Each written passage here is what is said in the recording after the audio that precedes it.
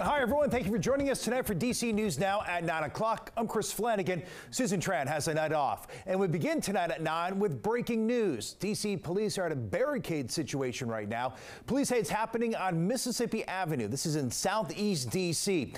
DC News Now's Daniel Hamburg is live at the scene. You just arrived there, Daniel, and obviously a very active scene right now.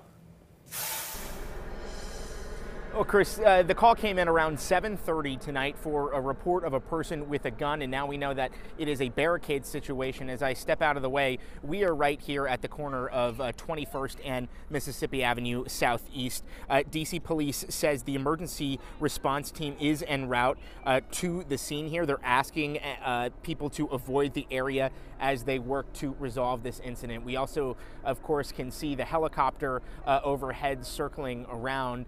We don't know exactly what is happening inside or where exactly this is happening, but we do know there is quite a police presence on scene here with more than a dozen police vehicles and more officers continuing to arrive. So as we learn more, we will bring that to you. But for now, we are live in Southeast. Daniel Hamburg, DC News Now.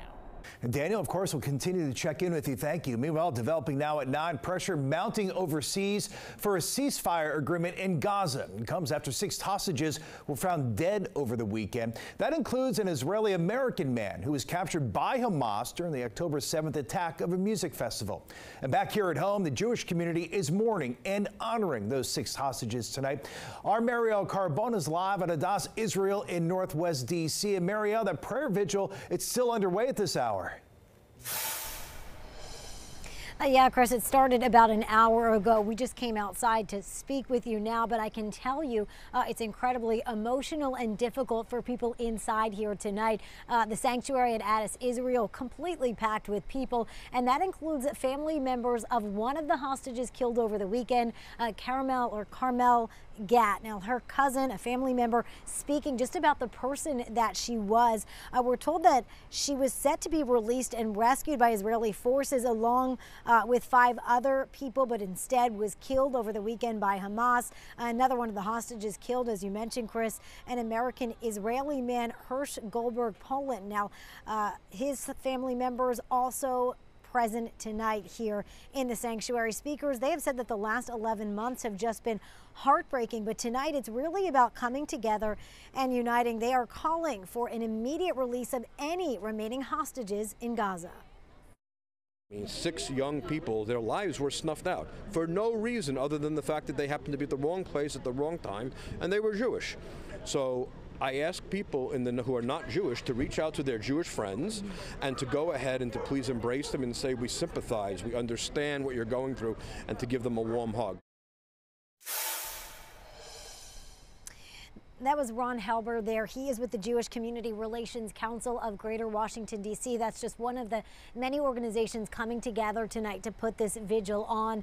We also have a lot of community leaders, elected officials inside here tonight. That includes Councilmember Brianne Nadeau. Also inside, Second Gentleman Doug Emhoff sitting inside front row here, taking a listen to the prayers and being a part of this tonight. So a lot of people here, again, calling for that release of any remaining hostages. Live in Northwest, I'm Mariel Carbone, DC News Now. All right, meanwhile, at the University of Maryland, leadership announcing only campus-sponsored events that promote reflection will be allowed on October 7th. This after the Jewish Student Union raised concerns over a permitted event on McGeldon Mall hosted by Students for Justice in Palestine.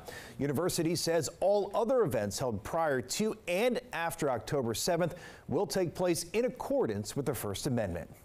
All new tonight, the Justice Department announcing criminal charges against a leader of Hamas in connection with that October 7th attack in Israel.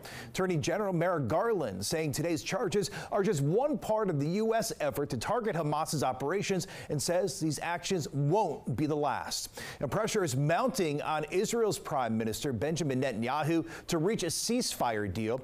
Protesters, you can see here, gathering for a second day in Israel after the death of those 6 hostages.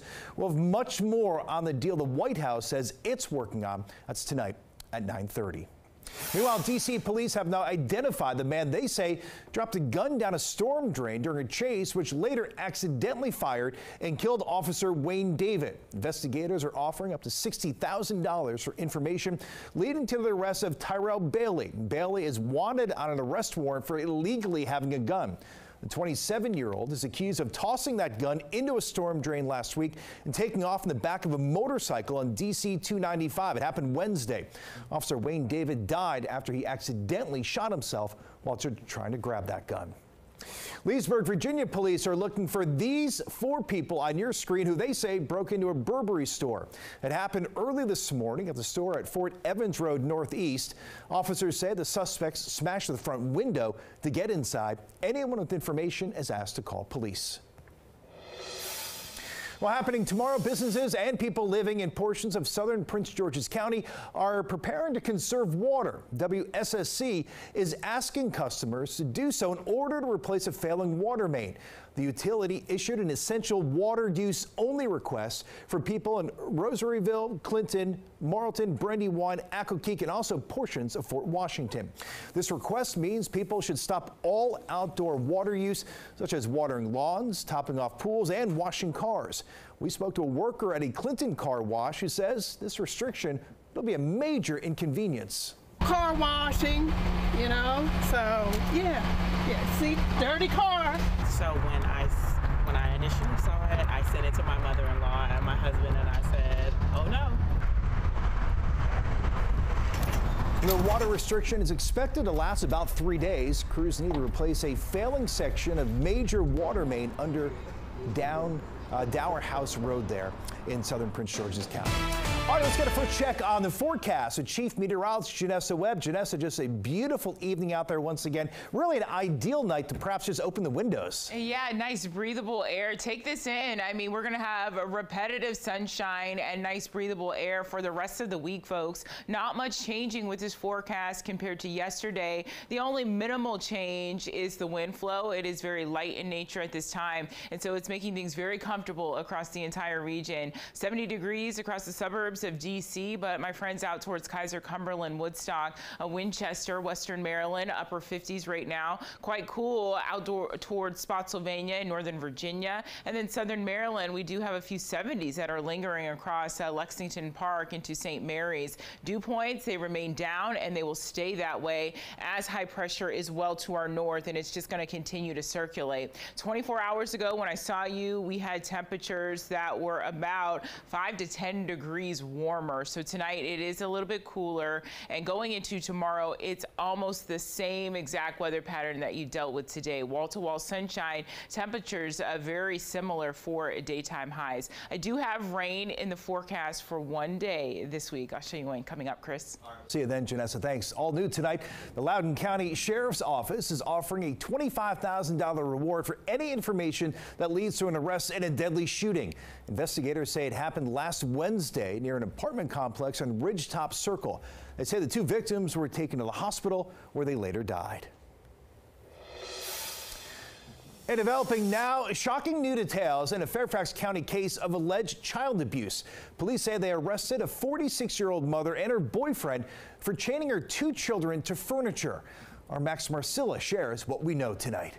Well, it's certainly a case that has this neighborhood talking. Most people telling us it's just an awful situation, especially for the 2 kids, just 7 and 9 years old.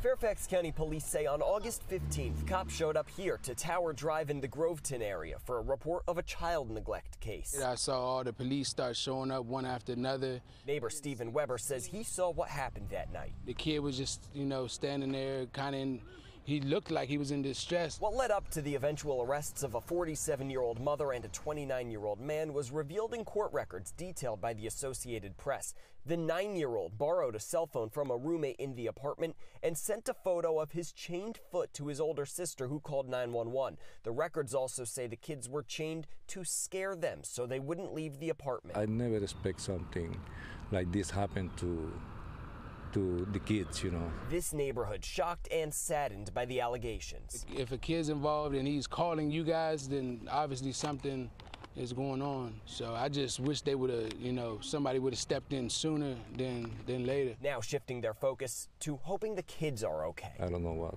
what's going to happen, but I hope they're doing okay now. We're not sharing the names of the mother or the apparent boyfriend to protect the identities of the kids. What we can tell you is that the mom posted bail and she's now due back in court in October. Meanwhile, the boyfriend is still behind bars, due back in court for a bond hearing on Wednesday. Reporting in Fairfax County, Max Marcilla, DC News Now. And back here in the district, check this out here. 4 people, including 3 children, were inside this white car when a tree fell on it today. DC Fire and EMS saying it happened in Northwest on Woodley Road. They say all 4 people are okay, which really is amazing. I mean, look at the back broken window there and just the size of that branch and that tree there. Meanwhile, in Virginia, more than a dozen bus routes of the Fairfax Connector are changing. County says it'll provide better service to riders. Among those changes, Route 558 will split into northern and southern portions of Reston and create a new route. Route 494 will begin stopping at the Springfield Community Business Center, and Route 371 from Lorton to Springfield will replace routes 372 and 373. Now, this all starts September 14th. That's a week from Saturday. And on September 16th, a new express route will run between Tysons and Bethesda, Maryland. All new at 9, people living in College Park, Maryland will start noticing these stop sign cameras. City says it's all part of a 1-month pilot program to make drivers hit the brakes at stop signs. The cameras are only set up to gather information for the city, and citations for running stop signs will not be handed out to drivers. City officials say the program is really meant to make roads safer for everyone.